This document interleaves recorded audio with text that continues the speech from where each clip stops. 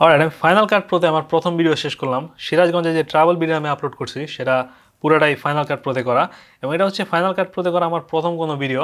এবং overall I kind of like this software.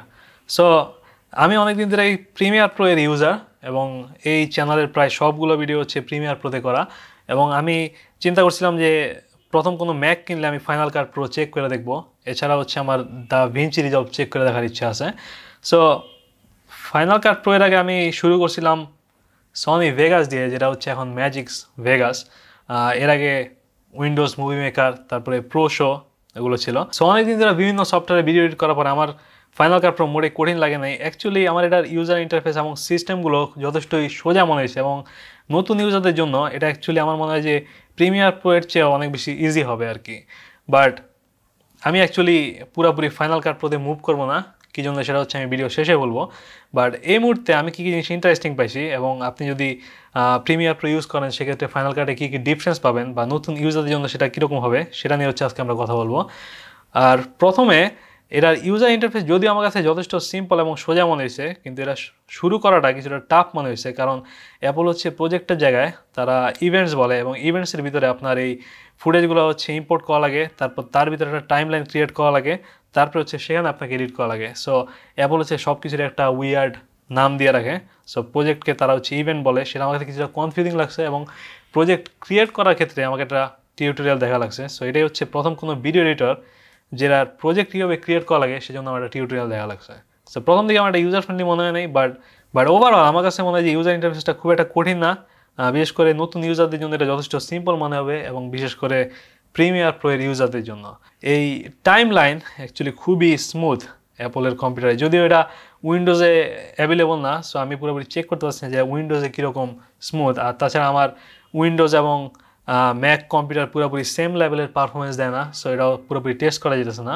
আর আমার কাছে যে প্রিমিয়ার প্রো এর ভার্সনটা আছে ম্যাকে, সেটা হচ্ছে ইন্টেল ভার্সন, এবং সেটা হচ্ছে আমরা পুরোপুরি কম্পেয়ার করতে পারতেছি না, কারণ এটার যে অ্যাপল সিলিকন ভার্সনটা আছে সেটা আমি এখনো চেক করে দেখি নাই। সো ফাইনাল কাটের এই স্মুথ টাইম লাইন ছাড়া আমার যেটা ভালো লাগছে সেটা হচ্ছে যে মানে ইজিলি পুরো টাইম লাইন মুভ করা যায়, চারদিকে একদম 360 ঘুরানো যায়, যেটা আমার মনে হচ্ছে যে প্রায় সব ভিডিওটারই দরকার। বিশেষ করে আমি এটা ইউজ করার পরে প্রিমিয়ার প্রোতে অ্যাকচুয়ালি মিস করব যে পুরো প্রজেক্ট একসাথে দেখার সিস্টেমটা। ইটস ভেরি নাইস এবং যথেষ্টই ইন্টারেস্টিং ব্যাপার।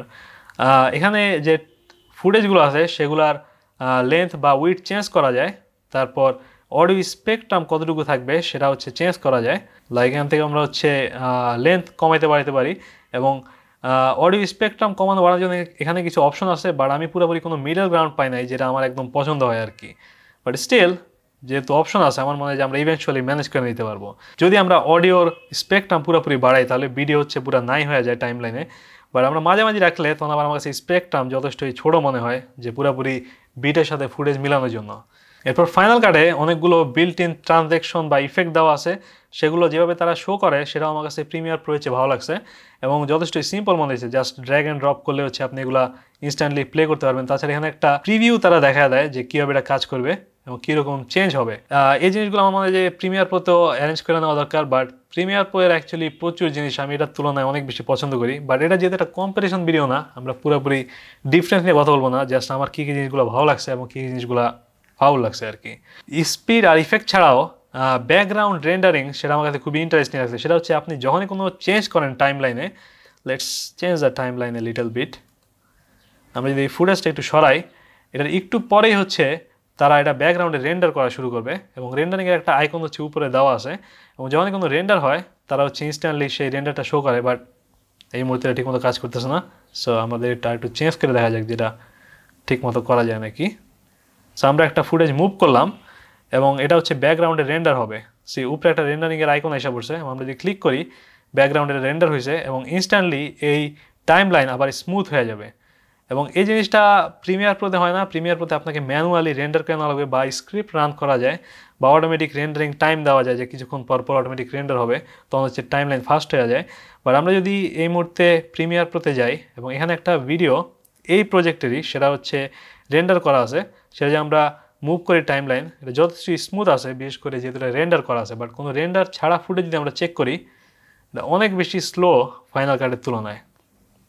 সো ARM ভার্সনে আমি আশা করতেছি অনেক বেশি ইমপ্রুভড হবে, বাট স্টিল অ্যাপলের নিজস্ব সফটওয়্যার, অ্যাপলের নিজস্ব হার্ডওয়্যার এবং অপারেটিং সিস্টেমে যথেষ্টই অপটিমাইজড করা।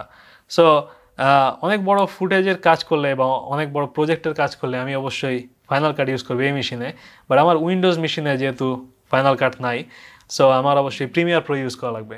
যদি এমন না যে আমি ফাইনাল কাটে পুরোপুরি মুভ করতেছি বা উইন্ডোজে ফাইনাল কাট থাকলে আমি সেটাই চেক করতাম, বাট ইটস স্টিল কনফিউজিং। যদি একেবারে প্রথম থেকে ফাইনাল কাট উইন্ডোজে থাকতো, আমি অ্যাকচুয়ালি কোনটা ইউজ করতাম আমি পুরোপুরি শিওর না। সো যদিও ইন্টারফেস যথেষ্ট সিম্পল, জাস্ট এখানে ফুটেজ থাকবে, মাঝখানে হচ্ছে আপনার প্লেইং এরিয়া, এরপর ডান দিকে হচ্ছে আপনি যদি কোনো ফুটেজ বা অডিও সিলেক্ট করেন তার প্রত্যেকটা প্রপার্টিজ এবং কী কী চেঞ্জ করতে পারবেন ইফেক্টে, সব কিছু হচ্ছে এখানে এসে পড়ে। আর নিচে হচ্ছে টাইম লাইন, একেবারে সিম্পল জিনিস। বাট এগুলো ছাড়াও আমি অনেক কিছু অ্যাকচুয়ালি নিজে বুঝতে পারি নাই। আই মিন আমার অ্যাকচুয়ালি কোনো টিউটোরিয়াল দেখা লাগে নাই ফাইনাল কাট বোঝার জন্য, বাট কিছু জিনিস আমি এখন পুরোপুরি নিচ থেকে বুঝতে পারি নাই। সেটা হচ্ছে যে আমি এখানে কীভাবে ভিএসটি প্লাগইন ইউজ করবো বা কীভাবে আমি হচ্ছে অডিও প্লাগইনগুলো ইউজ করবো, এক্সটার্নাল প্লাগইন যেগুলো আমার ম্যাকে ইনস্টল করা আছে সেগুলো আমি কোনো অপশন দেখতেছি না। সো এইসব জিনিসগুলো আমার অ্যাকচুয়ালি প্রিমিয়ার প্রোতে আমি অটোমেটিক বুঝে গেছি। দুইটা সফটওয়্যারের ক্ষেত্রে আমার কোনো ভিডিও দেখার দরকার হয় না যেটা কীভাবে ইউজ করা লাগে, এক্সেপ্ট ফাইনাল কাটে দুই একটা ভিডিও আমার চেক করা লাগছে ইউটিউবে যে কীভাবে এটাতে ফুটেজ তৈরি করা লাগে। But that's all. আমি দুইটা সফটওয়্যার নিজে শিখেছি এবং দুইটা সফটওয়্যার আমাদের যথেষ্ট ইজি লাগছে, বাট ওভারঅল আমার কাছে মনে হচ্ছে যে final cut is just easier. এবং এছাড়াও আরও কিছু অপশন আছে যেগুলো অ্যাকচুয়ালি ইজিয়ার, সেটা আমি একটু পরে শো করতেছি। সেটা হচ্ছে লাইক আমি যদি এই ফুটেজটাতে কোনো রকম কালার কারেকশন করতে চাই, তাহলে হচ্ছে আমি জাস্ট যদি কালার প্রোফাইলে যাই, আই মিন কালার সেটিংসে যাই, এখান থেকে হচ্ছে আমরা সব রকম কালার চেঞ্জ করতে পারবো। কালার, স্যাচুরেশন, এক্সপোজার সব কিছু অপশন ডিরেক্টলি এখানে দেওয়া আছে। বাট এগুলো ছাড়াও এখানে একটা অটো কালার অপশন দেওয়া আছে। সো আমি যদি সেটা ক্লিক করি, কালার অ্যাকচুয়ালি কিছুটা চেঞ্জ হয় এবং কিছুটা একটা ডিফারেন্স পাওয়া যায়। সো জাস্ট একটা ওভারঅল শর্টকাট বাটন দেওয়া আছে আপনি যদি কালার চেঞ্জ করতে চান। সো এরকম অনেক কিছুরই হচ্ছে শর্টকাট বাটন দেওয়া আছে। সো আমার কাছে মনে হচ্ছে যে পুরো ইউজার ইন্টারফেসটাই হচ্ছে পুরোপুরি নুবদের জন্য তৈরি করা আর কি, যে একেবারে ভিডিও এডিটিং পারে না বা একদম প্রথম প্রথম শুরু করতেছে। সো এই টাইপের অপশন আমার মনে হয় না যে ফাইনাল কাটে আমি চেক করছি, যদিও ফাইনাল কাটে অনেকগুলো বিল্ট ইন লার্ড অপশন দেওয়া আছে, আই মিন প্রিমিয়ার প্রোতে। সো আমি এই দুটার নাম বারবার মিক্স করে ফেলাইতেছি। Time line স্ট্রাবিংয়ে actually audio on করা যায়, সো আমরা একই সাথে অডিও চেক করতে পারবো, বাট যেটা হচ্ছে আমি এই মুহূর্তে অফ রাখছি যাতে আমাদের রেকর্ডিংয়ের সমস্যা না হয়। সো আমি টাইম লাইনে মুভ করার সাথে সাথে অডিও শুনতে পারি। সো এই অপশনগুলো হচ্ছে প্রিমিয়ার প্রোতে নাই এবং আমি অ্যাকচুয়ালি এগুলো কোনো মিস করি নাই, বাট ইট লুকস কুল এবং কিছুটা ডিফারেন্ট ফিল হইতেছে এবং আমার কাছে যথেষ্ট ভালো লাগতেছে ইউজার ইন্টারফেসের জন্য। আর যদিও ট্র্যাক প্যাডে টাইম লাইন মুভ করা সোজা, বাট এই ট্র্যাক প্যাডে জুমিং লেভেলটা আমার একেবারেই পছন্দ হয় নাই। আমি যখনই জুম ইন বা আউট করতেছি পারফেক্টলি হইতেছে না আমি যেরকম চাই, আইদার বেশি জুম ইন হয়ে যেতেছে অথবা বেশি জুম আউট হয়ে যেতেছে। সো এখনও অপটিমাইজের বহুত কিছু বাকি আছে এখানে। যদি আমার ভিডিও, আই মিন যদি আপনার ফুটেজ হচ্ছে স্লো মোশন হয়, সেক্ষেত্রে স্লো মোশন ঠিক করার জন্য এখানে একটা সিস্টেম দেওয়া আছে, সেটা হচ্ছে অটোমেটিক সেটিংস ফিক্স করার একটা অপশন। সো লেটস সে আমি এটা এখানে রাখলাম এবং এই টাইম লাইনটা অ্যাকচুয়ালি ম্যাগনেটিক, সব কিছু একটার সাথে একটা লেগে যায় এবং এটা অ্যাকচুয়ালি আমি পুরোপুরি শিওর না যে আমি এটা পছন্দ করি নাকি। বেশিরভাগ সময় আমার কাছে এটা যথেষ্ট আজেরা মনে হয়েছে এবং কিছুটা কনফিউজিং মনে হয়েছে এবং যেখানে আমি ফুটেজ রাখতে চাই নাই সেখানে হচ্ছে এটা অটোমেটিক লেগে যেতেছে। লাইক আমি যদি এই ফুটেজ উপরে রাখতে চাই, এটা অটোমেটিক জাস্ট নিচে নেমে যেতেছে। See it's just weird. এবং আমি যদি কোনো ফাইল কাট করি, লেটসে এই লেয়ারটা আছে লার্ট লেয়ার, তার আগে আমরা হচ্ছে এই সাইজটা কিছুটা কমে আনি, নট দিস। অলরাইট, সো এই টাইম লাইনের ক্ষেত্রে লেটস এখানে একটা লার্ট লেয়ার আছে, আমি এর মাঝখানে যদি কাট করি, সেখানে একটা আমরা কাট করলাম আর এই জায়গায় একটা কাট করলাম। অলরাইট, সো এই দিকেরটা হয় নাই। সেই ইনস্ট্যান্টলি এই অংশটা হচ্ছে নিচে নেমে গেছে, যেটা হচ্ছে আমার পছন্দ না। আমি চাইছিলাম যে এই ফুটেজটা ওই জায়গাতেই থাক, আমি কোনো কিছু মুভ করতে চাই নাই, বাট ইনস্ট্যান্টলি সব কিছু মুভ হয়ে যেতেছে। বাট আমি চাইলে অবশ্যই এই ম্যাগনেটিক ফিচারটা অফ করে দিতে পারি, but it's just that's what makes this software unique. So ওইটা আমি চেক করতে চাইছিলাম যেটা কীরকম হেল্পফুল হয় বা কীরকম ডিফারেন্স আনে আমার এডিটিংয়ে। তারপরে আমি যেটা বলতেছিলাম যে যদি আমার ফুটেজ স্লো মোশন হয়, লেটসে এই ফুটেজটা হচ্ছে 120 FPS-এর, সো ইটস ভেরি শেকি এবং আমরা যেটা স্লো মোশন করি এটা কিছুটা ইউজেবল হবে। সো আমরা এই টাইম সেটিংসে যা আমরা এখানে কাস্টম সেটিংস দিতে পারি যেটা কত % স্লো হবে, বাট এখানে একটা অটোমেটিক অপশন আছে যেটা আমার পছন্দ হয়েছে, কারণ যেহেতু এই পুরা প্রজেক্টটা, পুরা সিরাজগঞ্জের জার্নিটা আমার যেহেতু পুরো স্লো মোশনে করা, অল্প কয়েকটা ফুটেজ ছাড়া।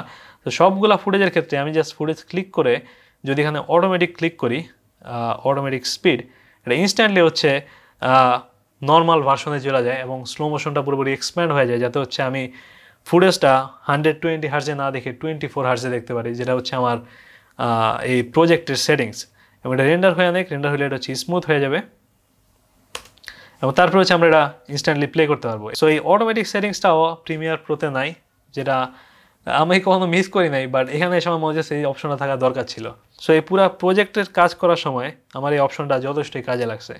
এছাড়া আরেকটা জিনিস আমার কাছে অসাধারণ লাগছে প্রিমিয়ার প্রোর তুলনায়, সেটা হচ্ছে ফাইনাল কাটের যে স্টেবলাইজেশন অপশনটা আছে, it's just way better then Premiere Pro. I'm gonna miss it and I just totally love it on Final Cut Pro. আমি যখনই কোনো একটা ভিডিও স্টেবলাইজ করছি, let's say cut this footage and make it a little smaller. So এই ফুটেজটা click করে আমরা যদি স্টেবলাইজেশন ক্লিক করি, এটা ইনস্ট্যান্টলি স্টেবলাইজেশন হয়ে যায় এবং তারপর হচ্ছে প্রসেস হয়। এরপরে হচ্ছে আমরা ভিডিও দেখতে পারি পুরোপুরি রেন্ডার অবস্থায় এবং তখন এটা অনেক বেশি স্মুথ হয়ে যায়, একেবারে পুরোপুরি স্মুথ হয়ে যায়। এবং প্রিমিয়ার প্রোতে আমার ফুটেজ কোনো এত স্মুথ হয় নাই এবং প্রচুর একটা শেক থাকে, যেটা হচ্ছে এই জায়গাতে হয় নাই। এবং আমার একবারও অ্যাকচুয়ালি স্টেবলাইজেশনের যে সেটিংস আছে সেটা চেক করা লাগে নাই পুরো প্রজেক্টে। প্রত্যেকবার আমি যখন ভিডিও স্টেবলাইজ করছি, it just work perfectly. I just freaking loved it. So এই স্টেবলাইজেশনটা আমি হচ্ছে সবচেয়ে বেশি মিস করবো যদি আমি ফাইনাল কাট থেকে আবার প্রিমিয়ার প্রোতে যাই। সো এই অটোমেটিক রেন্ডার, অটোমেটিক কালার, তারপরে স্টেবলাইজেশনের direct settings, it just everything just feels like এই পুরা সফটওয়্যারটা হচ্ছে অনেক একটা সিম্পলিফাইড ভার্সন প্রিমিয়ার প্রোয়ের।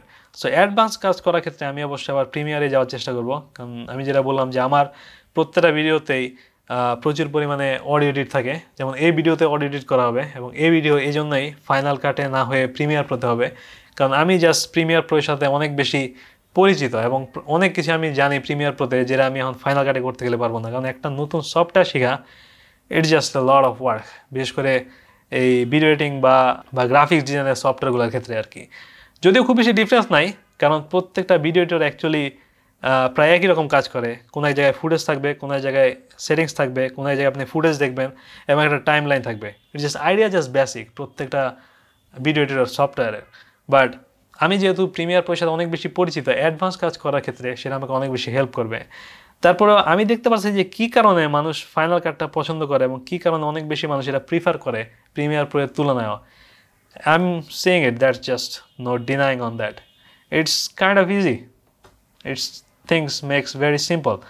আর ইউজার ইন্টারফেসও পুরোপুরি খারাপ না, আই মিন এটা দেখতে খারাপ না, বাট আমার কাছে স্টিল মনে হয় প্রিমিয়ার প্রো অ্যাকচুয়ালি দেখতে বেশ ভালো সফটওয়্যার এটার তুলনায় আর কি। সো এখন বলা যাক যে কী কারণে আমি ফাইনাল কাট প্রোতে মুভ করবো না, যদিও এটা অনেক দিক দিয়ে প্রিমিয়ার প্রোর চেয়ে ভালো। সো আমি অলরেডি যেটা বললাম যে আমি অনেক বেশি এক্সপিরিয়েন্স প্রিমিয়ার প্রোতে এবং আমার অ্যাকচুয়ালি প্রিমিয়ার প্রো যথেষ্ট ভালো লাগে। এটা অ্যাডোবের যে বাকি সফটওয়্যারগুলো আছে সেগুলোর সাথে অনেক ভালো কাজ করে। যেমন আমি এখন অ্যাডোবের আফটার ইফেক্ট শেখার চেষ্টা করতেছি এবং আফটার ইফেক্টের সাথে প্রিমিয়ার প্রো অনেক বেশি ভালো কাজ করে। এমনকি অ্যাডোবের বাকি যেসব সফটওয়্যার আছে, যেমন অ্যাডোব অডিশন, যেটা দিয়ে হচ্ছে অ্যাডোবে অডিও রেকর্ড করা যায়। সো এই সবগুলো সফটওয়্যার একটা ভালো অসাধারণ ইকোসিস্টেম তৈরি করে অ্যাডোবের, এবং সেটা I just prefer that over Final Cut Pro. তারপর হচ্ছে I just love Windows. I have to say that. আমি এখনও ম্যাকের চেয়ে উইন্ডোজ অনেক বেশি প্রিফার করি। সো পুরাপুরি ম্যাকে মুভ করার কোনো ইচ্ছা আমার নাই। সো আমার অ্যাকচুয়ালি মেইন কম্পিউটার সবসময় উইন্ডোজই রাখার ইচ্ছা, সেই জন্য হচ্ছে প্রিমিয়ার প্রো অনেক বেশি কাজে লাগবে ফাইনাল কাটের তুলনায়। এরপর আমার অ্যাকচুয়ালি আরও সফটওয়্যার চেক করার ইচ্ছা আছে, যেমন দ্য ভিঞ্চি রিজল্ট। এছাড়াও আমি মাঝখানে ম্যাজিক্সের একটা ভিডিও রেকর্ডিং সফটওয়্যার ছিল, এখনও আছে নাকি আমি শিওর না। সো ওইটা আমি চেক করছি। সো ওভারঅল অনেক সফটওয়্যার আমার চেক করার ইচ্ছা আছে, কোনো একটাতে আমার থাকার ইচ্ছা নাই এক্সেপ্ট প্রিমিয়ার প্রো ছাড়া আর কি। That's it, I just no Premiere Pro better.